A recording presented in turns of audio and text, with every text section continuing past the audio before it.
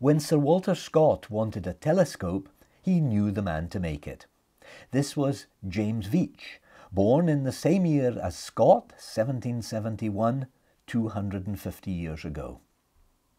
Scott was an Edinburgh lawyer, like his father, but his grandparents farmed near Kelso, and he was sent to them at the age of 2 to recover from polio. The Borders experience shaped him for life. There were folk tales from shepherds, stories of border reaving, and memories of the Jacobite rising for Bonnie Prince Charlie. He heard songs and ballads, all in the rich, warm voices of the people, voices that would eventually find expression in his novels. Those voices stayed with him when he returned to Edinburgh for schooling. Then came Edinburgh University and a law apprenticeship with his father. But his law career took him back to the Borders as Sheriff Depute of Selkirkshire. He bought a farm on the River Tweed near Melrose and developed the house into the grand country home of Abbotsford. In Edinburgh, he had started writing narrative poems. Their success encouraged work on a novel set in the aftermath of the Jacobite Rising. Its title was from its hero, Waverley. Just after publication, he was invited to join the annual tour of inspection of the northern lighthouses. In Stromness, he heard the story of the pirate John Gow from an old woman who sold fair winds to sailors. That led to a later novel, which also features sisters of the Arctic explorer Dr. John Rae. Lights in the sky sometimes appear in Scott's writing. Moonlight or faint stars, sometimes the northern lights, and fire in the night from beacons of war. James Veitch, who made his telescope, was a good friend. The Veitches were farming folk near Jedburgh. James was apprenticed as a ploughwright and showed great skill.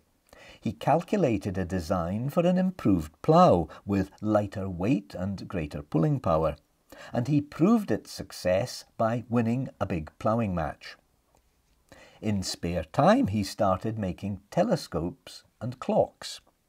He made reflectors in metal and lenses in glass and sometimes crystal, and his reputation spread. He tested his telescopes on a tall oak tree nearly a mile away.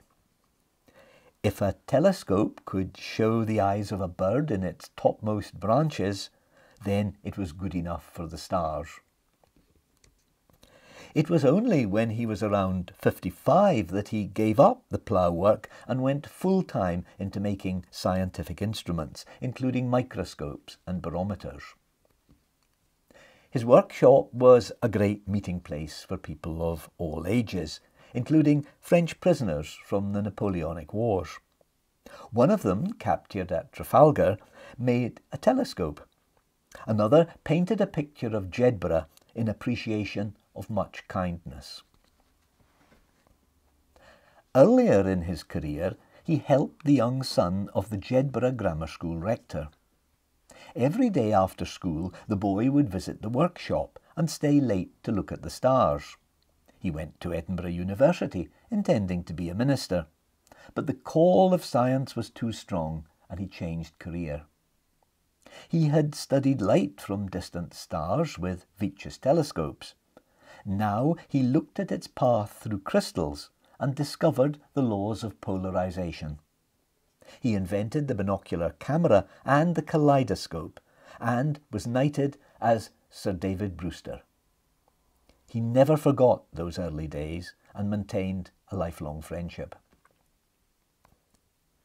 Someone else from Jedburgh who knew Veitch well was the astronomer and mathematician and all-round scientist Mary Somerville. Her only telescope was made by him. She was born in the Jedburgh manse where her aunt was the minister's wife. In her childhood home at Burnt Island in Fife, she had to help her mother in house and garden. Her father was a naval officer who became a vice-admiral. At the village school she learned needlework, but she wanted to learn Latin like the boys, so taught herself from the books at home and was soon reading Roman authors. She carried on reading Greek, astronomy, geometry, algebra. Her first husband wasn't too keen, but he didn't live long and left an inheritance which gave her more freedom.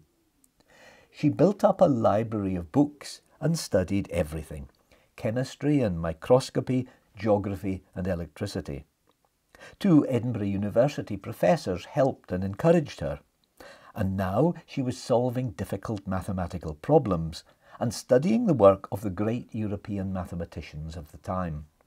Sir Isaac Newton had led the way in applying mathematics to physics. He particularly used geometry, as did his successors. Among them was Colin Maclaurin, who died 275 years ago and taught the great Orkney mapmaker Murdoch Mackenzie. But on the continent there was a new approach. Newton's geometric diagrams were being replaced by algebraic expressions, summarising a wealth of possibilities in a single group of symbols. Britain was slow to follow, and it was Mary Somerville who led the way through her translations from Europe. The sheer scale of her work is immense. She was one of the people who predicted that irregularities in the motion of the planet Uranus were due to a new planet later found and named Neptune. She wrote the first textbook in physical geography. Her book on the mathematics of planetary motion became a standard text at Cambridge. She married again, this time to a man who shared her love of science. His family were neighbours of Sir Walter Scott, and she loved evenings with stories at Abbotsford. When she died in 1872, one newspaper described her as the Queen of Science. So, when we think of the wheeling orbit of the planets, we can remember that wonderfully sparkling mind that took forward the mathematics of their paths.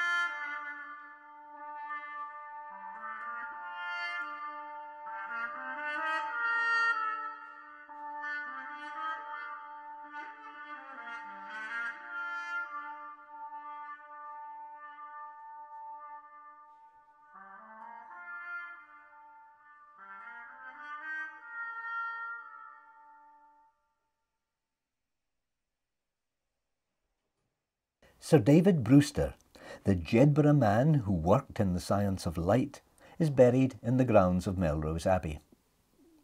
Someone else who may be buried there, though no one knows where, also played a part in the story of science.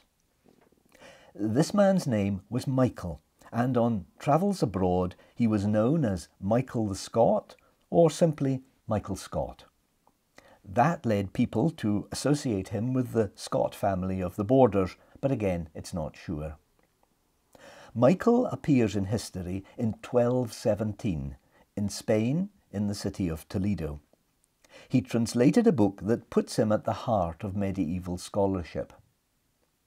Scholars went to Toledo for the books of the ancient Greeks.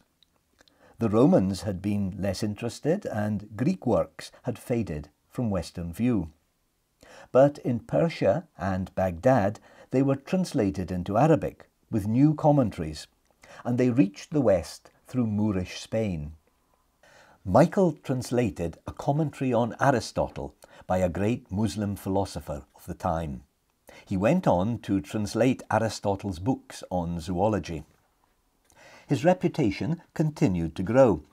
In 1224, the Pope asked the Archbishop of Canterbury to find a post for him. Michael, he said, flourishes among other men of learning with a singular gift of science. But it's in Sicily that we find him next, at the court of its king.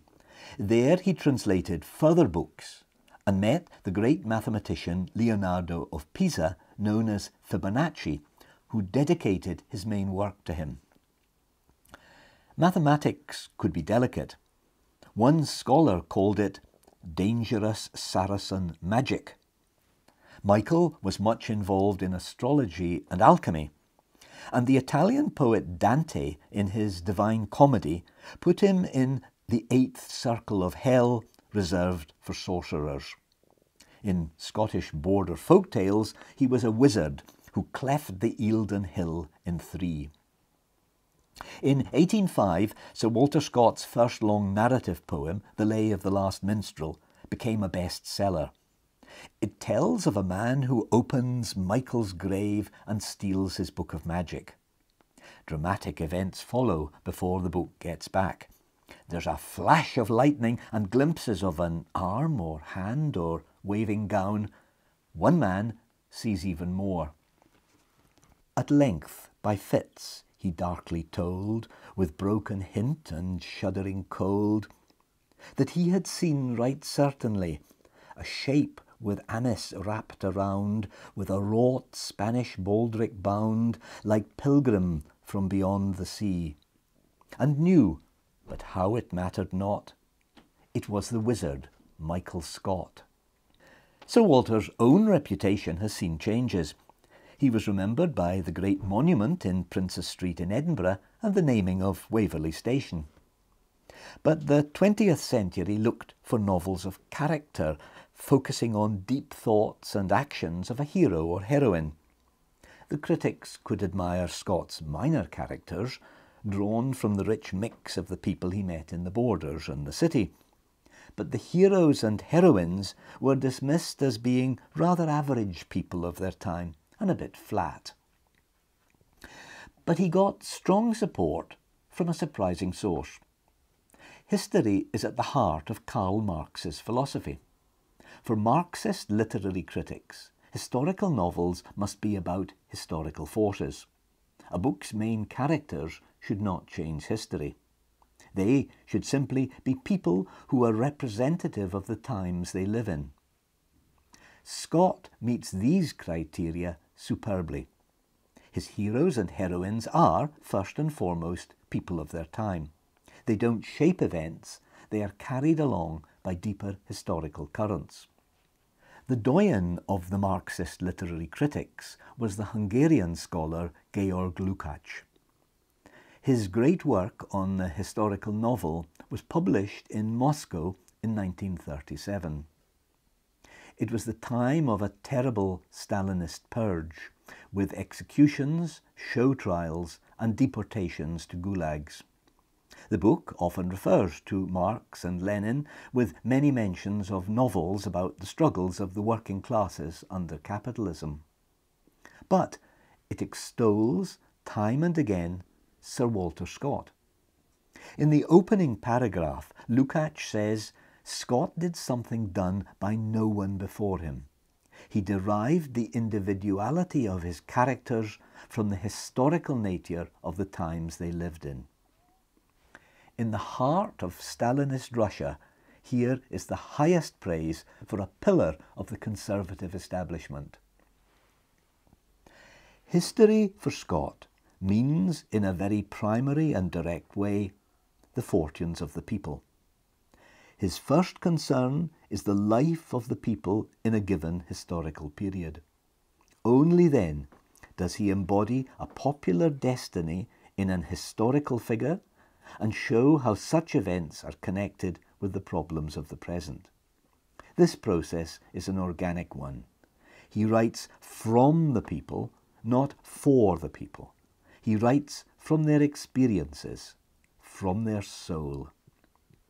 Scott was much admired by a later writer who shared his love of the Scottish borders and of people. John Buchan was a conservative, but a friend of politicians on the left as well as on the right. As Governor-General of Canada, his friendship with President Roosevelt helped lay the foundations for the US to enter World War II. He loved the outdoors and was a keen climber. Like Scott, he wrote stories of the supernatural. One of them, called Space, came after reading ideas in philosophy and mathematics. It tells of a mathematician who starts to see forms appearing in empty space. The starting point is the physics of a field, an area of empty space with deeper forms within it that produce electric and magnetic and gravitational effects. On the centenary of Scott's death, John Buchan paid a tribute. Sir Walter, he said, makes the world more sunlit and also more solemn. He gives us something that few novelists can do, and not many poets. A great heritage of warmth and light. And that's something that might be said for all these lives linked by a love for the borders and its vistas of land and sky. For James Veitch, the telescope maker, and Sir David Brewster, who looked into the night sky with him. For Mary Somerville, probing the mathematics of the orbits of the planets. For John Buchan, walking the hills and reflecting on the nature of space. For Sir Walter Scott, enjoying the night sky in all its aspects. For the shadowy figure who preceded them, Michael Scott, we can only wonder about his thoughts as he looked up at glittering stars. The closing music by Eddie Maguire would fit them all, depicting the bright stars of the constellation Auriga. And we're now going over to join the musicians with an introduction by Ellen Thompson.